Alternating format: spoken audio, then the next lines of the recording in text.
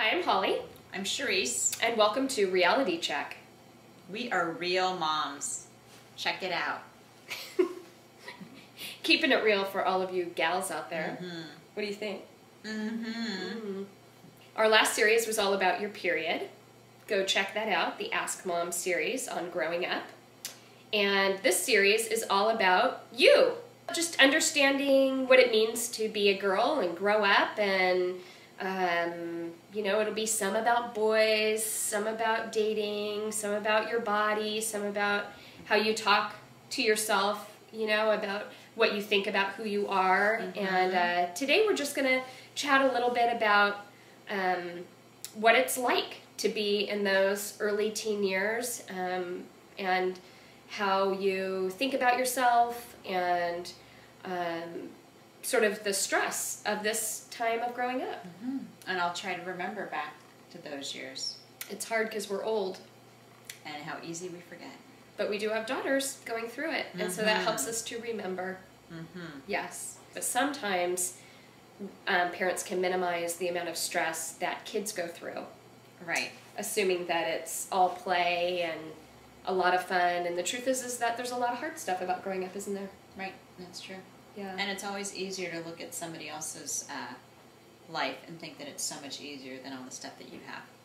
So that's where sometimes parents do that, right? Well, and that's a really good point, because even as kids, you'll do that.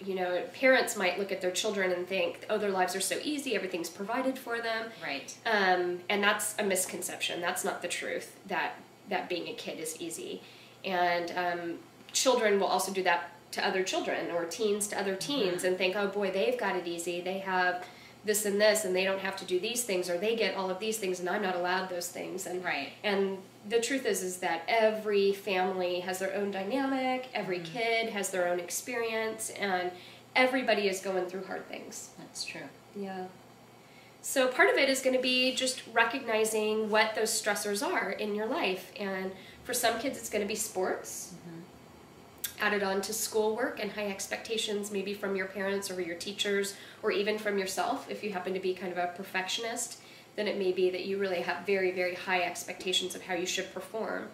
And then also there's, if you're involved in a church, sometimes there's expectations there too of how you should be or act, or more things to participate in. And what other things could there be? Academics, sports, Family. Church. Expectations of your family. family, so responsibilities at home, or even about how you're to react with your other siblings, or take care of the things you have.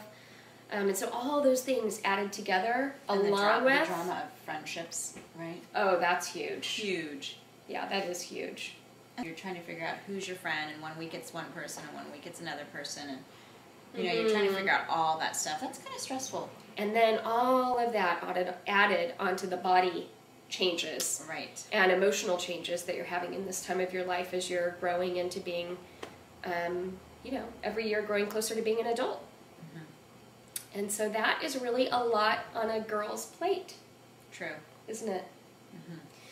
So, I guess today what we want to do is just affirm the fact that we get that. And just being able to see that this is just a phase in your life that you're learning how to be a multifaceted person.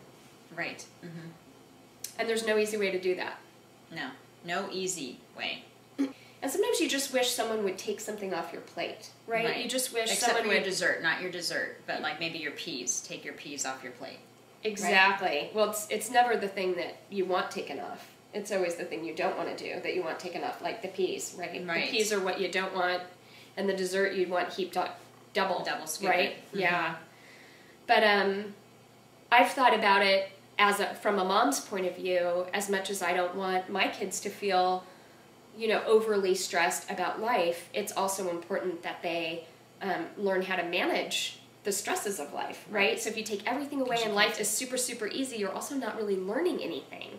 And so as much as I would love to take, and I would be capable of taking every chore off their plate and doing them all myself, it's important that they learn how to be personally responsible in their own home, so that their roommates in college don't hate them. That's true. And so that when they get married, they are able to manage taking care of themselves and teaching someone else how to take care of themselves, right? Yeah. So we're just looking forward to sharing all kinds of different ideas that we have about how to keep it real as a girl, how to go through all of those growing up experiences. And hopefully this will be a series that will really touch you or have some meaning for you or maybe bring up some questions for you.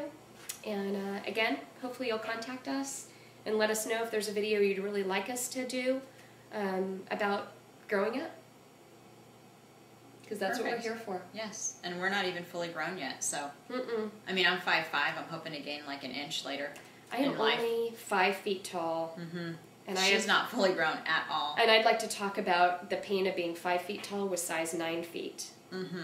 She's steady on her feet, that's for sure. We're not all perfect, are we? She's one person you can't push over. I've tried.